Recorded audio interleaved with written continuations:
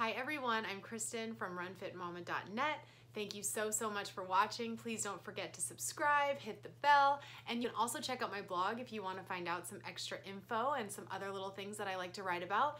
So here today I am going to walk you through my meal prep Sunday. I like to get it done Sunday morning or Sunday afternoon. It takes me an hour or two tops. I think if you're willing to meal prep and really set aside the time, you can absolutely find the time to do it. Like I've said in a previous video about Trader Joe's, you can find stuff that's super easy that takes you 45 minutes, or you can make it as long as you like. You could do some crockpot cooking, you could just get very creative, make your own protein bars, things like that. So I'm kind of going the simple route this week. I'm just gonna make a bunch of protein and some veggie sides, but I would love to take you along and show you what I'm doing. Don't judge my kitchen because, you know, I cleaned it like 2 days ago, and thanks to everyone in my house, it's already filthy. But anyway, hopefully you get some really good ideas, and here we go. Hey guys, so like I said before, I'm all about the quick and easy. So right behind me, there's a crock pot full of chicken. I did 6 chicken breasts. I have a little video that I took this morning that I will insert right after this, but my voice is a little soft because it was so early. But I just put a little bit of olive oil. I just kind of eyeballed it, honestly. Some balsamic vinegar, salt and pepper, and then I put it on low for 4 hours. What I'm gonna do next is just drain the liquid and then shred it and use it for a bunch of different meals. So I'm starting off this meal prep Sunday with some really quick and easy crockpot chicken. I got this recipe from Lori Christine King on Instagram, and she has a blog as well. I'm using organic olive oil, some balsamic vinegar, salt and pepper, and then I'm gonna slow cook it for about 4 hours. And then once it's done, I'll just drain the extra liquid and then shred it and just use it up for some meals for butternut squash and green beans. So here's a look at the chicken once it's done. I know it looks a little bit brown, but it's just from the vinegar, but it smells amazing. And what I'm gonna do is shred it. You can add your favorite little type of sauce, like barbecue sauce or something like that, on top for your meals. And I'm just gonna divide it out. I'm gonna use it with some sauteed veggies that I've already made up and some roasted butternut squash. All right, so for my next meal, I've been feeling very Thanksgiving-y, probably from the cold weather, but I'm gonna make some of these turkey cranberry meatballs I found at Trader Joe's. They've been sitting in my freezer. I've been dying to use them. I'm gonna do 4 meatballs for each meal. I found these oven roasted potatoes at Costco, if you watch my Costco haul on Instagram.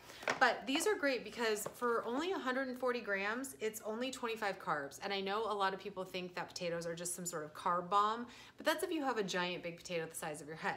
This is a really good, nice portion. It's about 1/2 cup. And I'm gonna probably eat this with some green beans, make it very holiday, like I said, and then I'll probably have it after a really good hard leg day at the gym. So here's what I have. What, buddy? I see.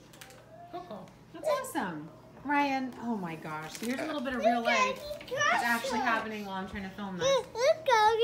What, buddy? Look. I see. What book is that?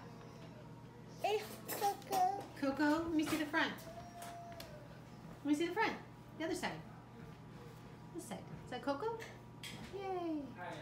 Okay, so here's it all. It's all put together now. So we have the potatoes, we have some zucchini and a little bit of butternut squash that I had left over. And then we have the meatballs as well. Hope you enjoyed my little slice of real life with Max running into the shot and Sophia the First playing in the background. Okay, so then I also found these in the freezer. They're chicken cilantro wontons. They're from Trader Joe's. You can have 4 pieces for 0.5 grams of fat, 50 calories, 9 carbs, and 3 grams of protein. So I'm gonna pair that. I'm gonna throw in some cauliflower rice stir fry with my coconut aminos, which I'll show you in a second, and then some ground turkey. And I think that's gonna be a really great meal. It's gonna be lots of healthy carbs, some really healthy fat, and some good protein. So this is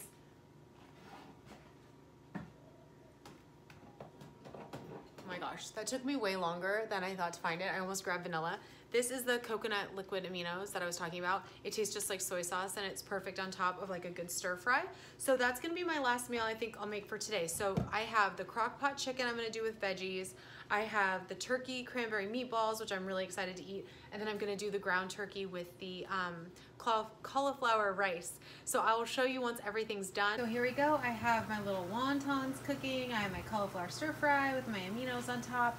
I'm just gonna saute that until it's done and then separately cook my ground turkey. And then I'm just gonna divide all this up into 4 different meals. And It's a lot of volume. I think total it's probably about 22-ish carbs. And then with the protein, it's going to be about 25. And then with the fat, about 6 or 7, depending on the type of ground turkey that I'm using. This is the organic ground turkey I'm going to use. I got it from Costco, if you saw my Instagram story. And the calories are 150, 7 fat, 0 carbs, 21 protein. So it's a pretty good deal. So the good news is I found enough ingredients to make my protein pancakes that I love to have. I just need 1/3 cup of Quaker oats. I'm gonna do 1/3 cup of egg whites and then 1/3 cup of cottage cheese. And all you do is you just blend it in a blender and it makes like 3 little round pancakes. It's perfect. They're really filling. I top it with some almond butter, usually before a really hard workout or after. It's a nice little treat and it's perfect. So I'm gonna make those next. So actually now I have like 4 meals to show you. All right guys, I decided to make just 1 giant pancake so I can save some space in the fridge. I'm gonna make 5 total servings so I have something Monday through Friday before the gym. These are perfect on the go. I just make it with a little bit of almond butter on top and they're super yummy. All right guys, there was everything from my meal prep Sunday. I hope you enjoyed it. Don't forget to comment down below. Tell me your best meal prep recipe. And you can find me on RunFitMama on Instagram and runfitmama.net for my blog. And please don't forget to subscribe. Have a great day. Bye.